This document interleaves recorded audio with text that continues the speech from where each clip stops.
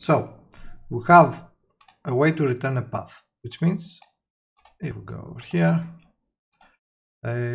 basically now we need a way to get the path, and I think get random position, move to position. Okay. So I'm going to leave these two running, but first I'm going to cut this from here, and I'm going to say get random position. Let's ignore the random position right now because we're going to do it entirely differently, and the move position also well. So we're going to create a path. We're going to need a path, move path or current path. Okay. On get random position right now, I'm just going to say I'm going to do the exactly same thing. Grid manager, singleton, get path, transfer dot position, enemy dot position. Okay, that's all we need for right now. And on move to position, we're actually going to be removing things from our current path. So target position is going to be current path dot, are we doing it? Okay, let's say current path 0 dot world position, but I think we should be going the opposite way. If current path dot count equals 0, or if it's null, of course,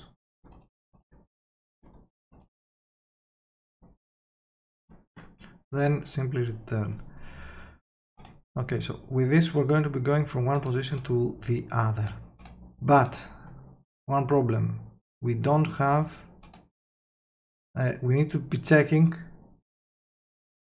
our actual position. So okay, tick player, okay.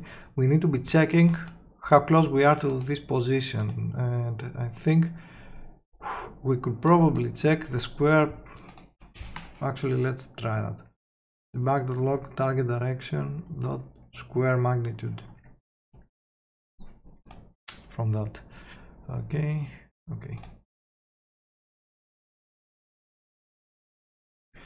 And of course, target direction dot z will be transfer dot position dot z. We don't want to be changing. No, that's not the way to do this. That will be the way to do it. Be target position, vector target position. Yeah, okay. P1.z equals transfer dot position dot z. That will be the way. Put it here. Okay. And let's delete the rest of the enemies just so that we are sure we're not going to screw this up. Okay, so he just goes up and down. Let's see how we are. Square magnitude is kind of terrible.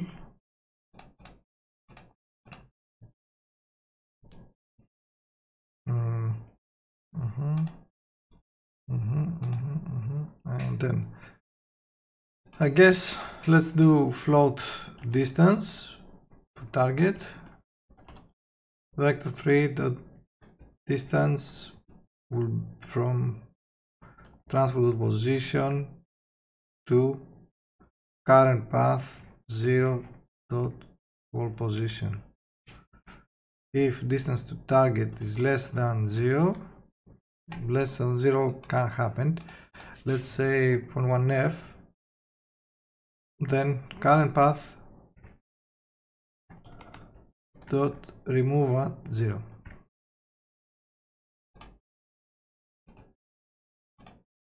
Let's see if that's going to have him walk.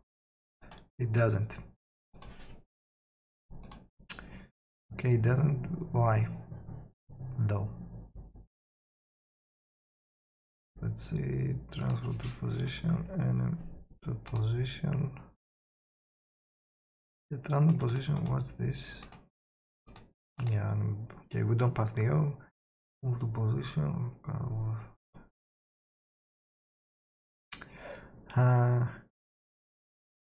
Okay, let's debug.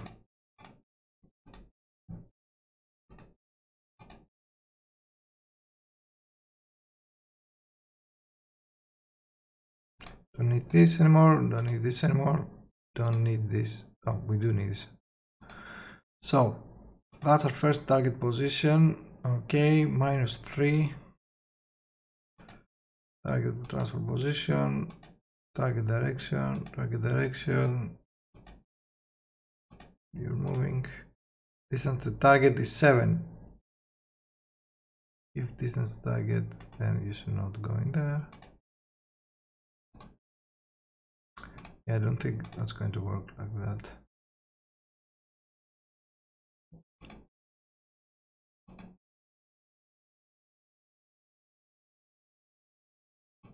I don't know why he's going back. But let's add. Where's the random position? Okay, let's add the same thing for each item in current path. Debug draw array item dot wall position.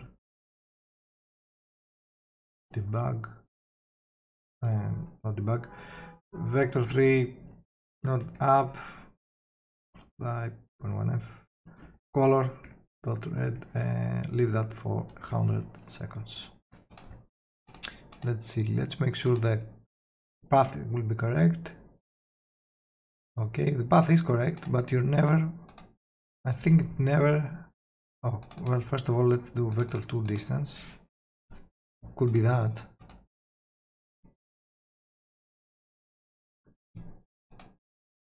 Yeah, it was that. And you can see that it's basically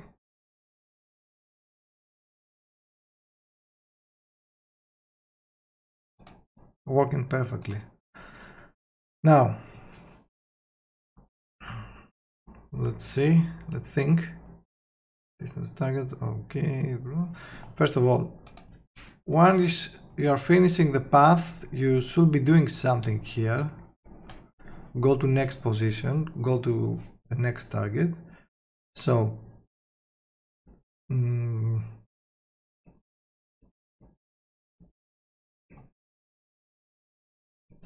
distance to target. Well, for now, let's just tick the player with the vector 3.0 as direction.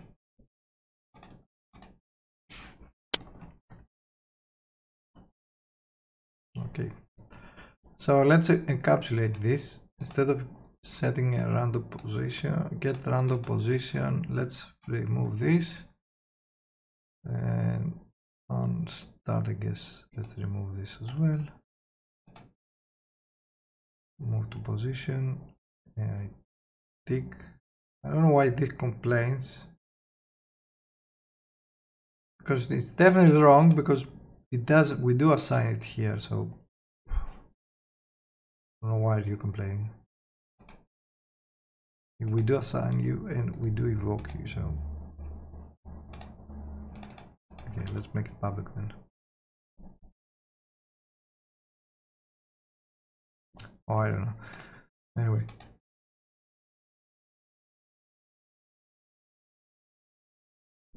perfect. Okay, and he just subs. So that's a way to move around. So let's say we want to get a random object, or we want to get a random position around our player. We can go on our Pathfinder, and here's where the nice thing is going to come into play. We could just create a flow map. What's a flow map is basically nodes around a level that do not, nodes around a position that do not have any, yeah, so basically they do not have any, yeah, they do have, you can walk on them, but they're just, you just get a map of where you can stand around the player. Okay, so let's try and create that. So let's do, we just need a list. In this case, we just need a list. So let's do get flow map. and we need the center and where we start from. Vector 3, center, or origin, I guess. And I'll say we need also steps, so we're going to say steps. I'm just going to assign like 10. Now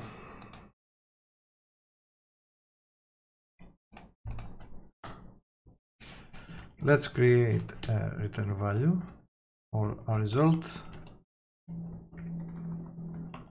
The result. Now the only thing, well, the only problem is that, yeah, for this you need to create a Pathfinder. We don't care for the Pathfinder, we just do this on the grid manager. Okay, then we need to find our origin first of all. Origin, get node. Oh, then we need a list of nodes for our open set, exactly the same as we do with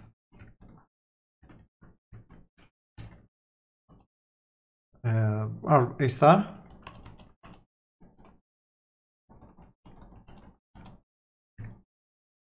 And we kind of need to create steps now. So to do that, we need to write this inside our node. So we'll add public integer step.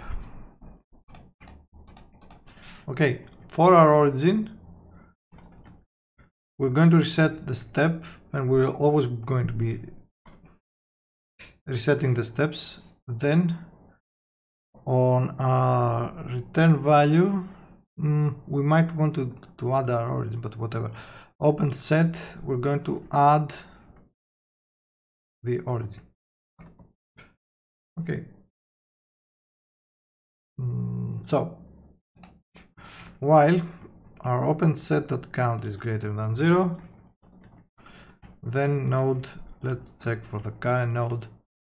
We're going to be iterating through our nodes from this, and let's set up the step. We need to be counting how many steps we've taken. So steps will always be from current node dot step. Let's rename this to step count. Okay, if steps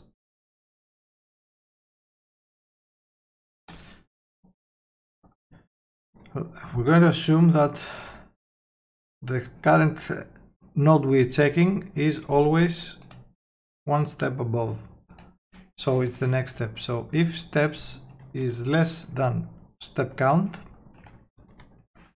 then for each node we're going to be getting in our get flow map neighbors. We don't have this yet, but we will write it from our current node. And let's see, I'm referencing a unit. Okay, and let's create this method. Then if close set does not contain our node,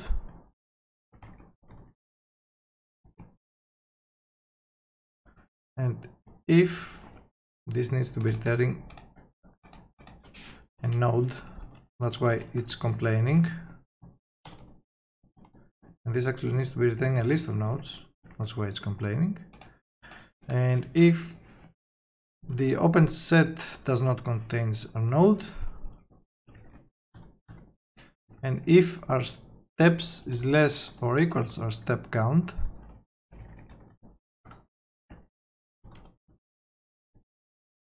and then we assign our steps, then we say open set dot add the next node.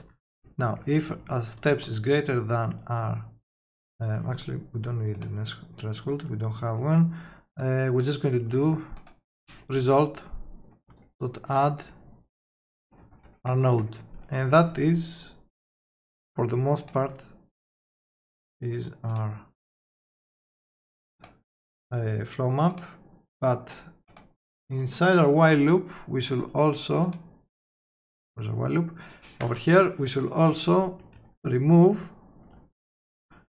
from the open set our current node, and from the closed set we're going to add our current node. So we're not going to check again the nodes we already taken. Now for flow map neighbors, we're going to do a nested loop, but first we need a result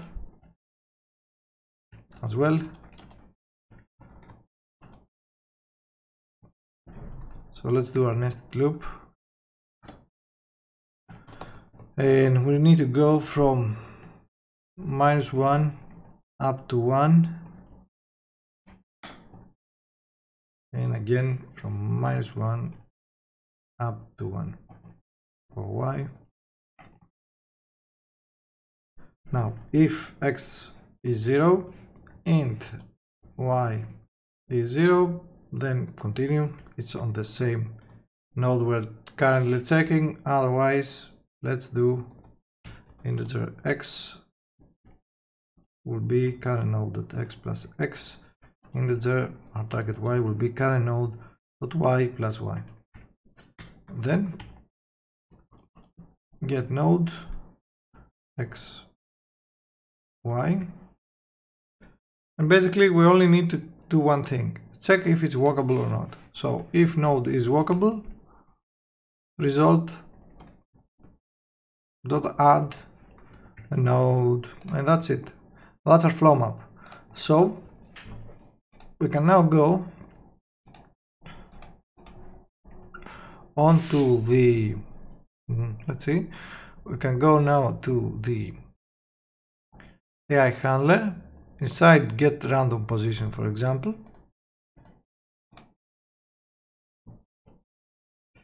and do list node flow map from grid manager singleton get flow map from the enemy dot position. Okay, let's say we want to have this step count is in nodes, so we could probably just go even bigger. We'll do like 40, and we can just get now a random range between 0 and flow map dot count. Okay, then current get path, instead of enemy position we'll do flow map random wall position, and that's it. So let's try testing this a little bit more. I'll say 5 seconds for this, and once you tick the player, once this is done, let's say bool has move direction or move position. If has move position, do this. Oops. Has move position equals false, and also invoke get random position after like 4 seconds or just 2 seconds. Just find another random position, but we also need to do has move position equals true here.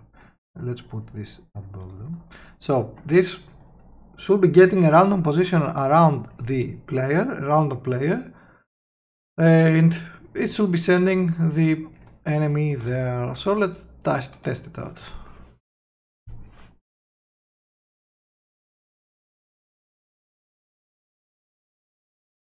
And voila, we have random positioning around our player. Awesome. So that's really on point, to be honest. We can actually simplify this a lot, and oh, he's kind of stuck there. I think he's stuck because of yeah. So on an AI handler, you are taking the player and you are moving to a target position, but I think you don't need to. Yeah, so we could split this up so the AI can just move over obstacles, because he's already doing pathfinding. You don't need to be validating if you can move onto that position or not. So let's do public void pick AI float delta, and we'll do exactly the same thing, but and let's see vector3 direction as well. Let's pass this as well here, and direction, move on position. Actually, why are we passing this when we can just do move on position?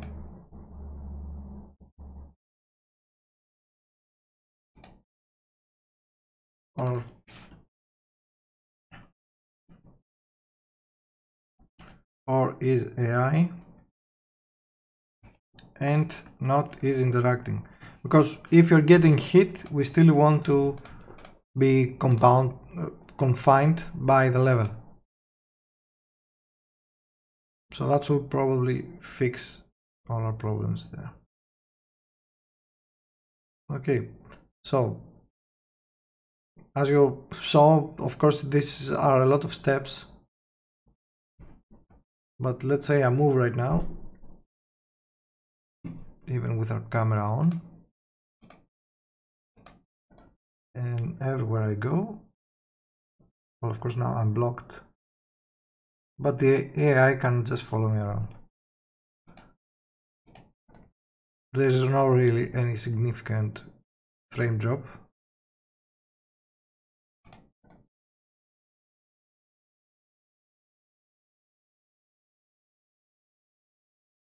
Oh, there is a hiccup. Let's see why. Sequencing, oops, no timeline. Well, we don't know why, but I'm not sure if it's from the editor or if it's because I'm debugging or stuff like that. I think it's the flow map, to be honest. I think it's just way too much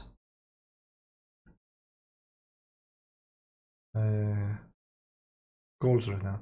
So CPU usage, player loop, it's still not that much, to be honest.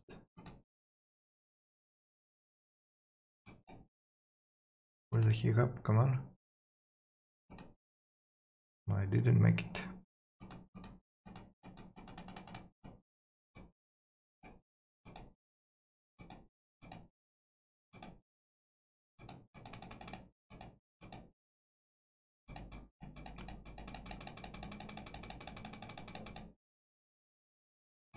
Assuming this is the hiccup, this is a frame drop.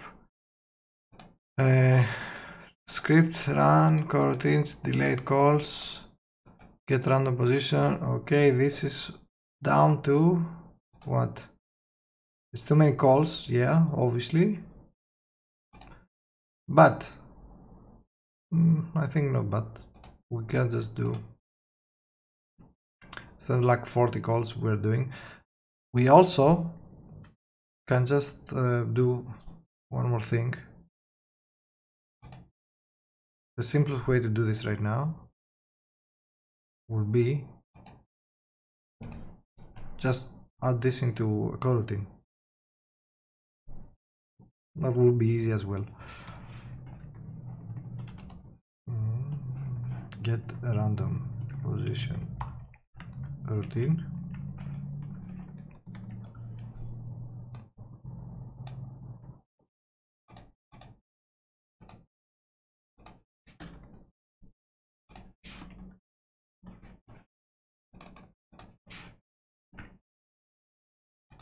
Just do yield turn null. Okay, so that should work as well without much of a hiccup. But we can also do like 10 positions, and we can also be passing an offset. I'm just going to add it to 1. So what is the offset? We can say get flow map neighbors. We're not going to be looking on every node.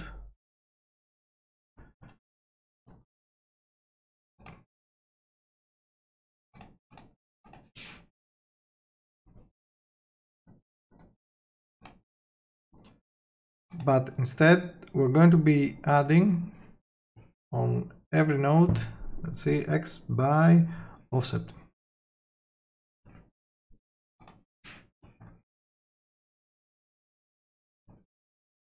So we can say just look on every 10 nodes, because we have a very small pathfinding unit, very small nodes. We don't really need to be checking on every node either. So on our Pathfinder, not our Pathfinder, on our AI handler, let's try get 10 nodes, assumingly that will be 10 steps, but make it every 5 nodes. So that should also make it much faster way to work with.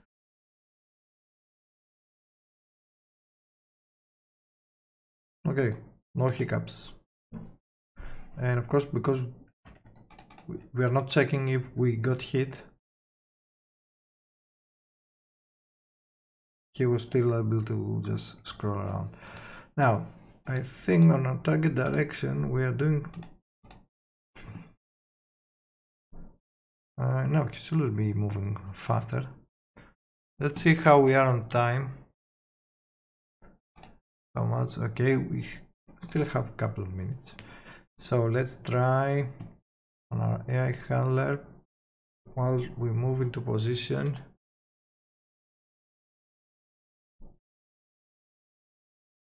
And then target direction, player position 1, target direction, we normalize the direction and we pass the direction. Then when taking the player, we have a horizontal speed, vertical speed, okay, it's taking, and then we have our target position.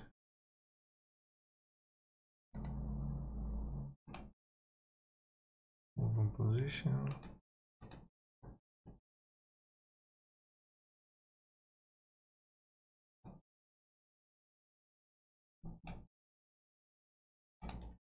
Yeah, no, that seems fine. Let's just change his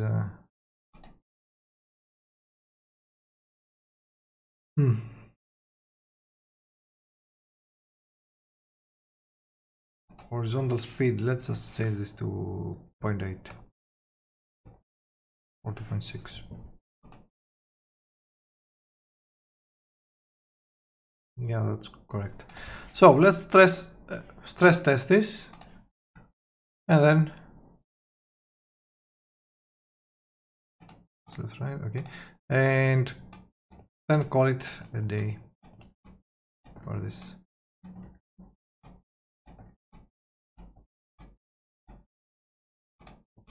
I'm going to close this too, and I'm going to enable my camera manager as well.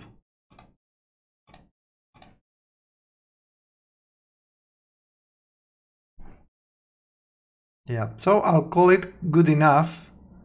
Like, this is really doesn't have any effect on performance or any hit. I call this guy just try and find a position around you, which is super cool. And we can simplify the positioning as well, or the pathfinding. The other thing that we can do is, because we know where everyone is, we can just ignore nodes, so there's never a chance they will sit onto the same node as somebody else. So this is pretty cool. Awesome. So let's finish this part over here, and then we are free to just continue on with the delegates and all this cool stuff we want to do. Of course, we should be stopping them when they're moving.